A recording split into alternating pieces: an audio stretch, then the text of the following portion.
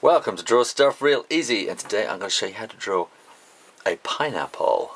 And this is for Miss Genocide, who asked me to do this a long time ago. You want this to go kind of curve around there, curve around there, curve, curve, curve, and curve. And then you're going to want to do something similar on the other side, curving, curving, curving, curving.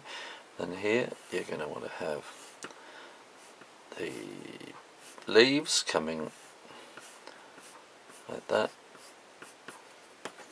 okay. And then they're a little bit sharp and wiggly, aren't they, those leaves? So just make them slightly razory on the inside, a little bit wiggly, so you can do that kind of straight but a little bit sharper on the inside, like that. And then you kind of want to go around, make it slightly wiggly on the outside, kind of follow the bits that where you've been around, like that. And then you can go around like that and like that.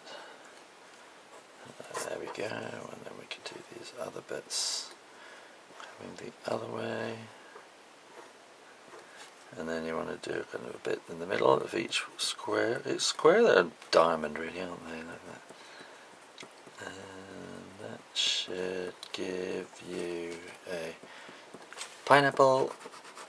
I'll put a bit of shading there to put it on the table as it is. You could put some shading in there if you like, and probably you want to shade those leaves in as well. And like that. There we go. How to draw a pineapple. Plain and simple.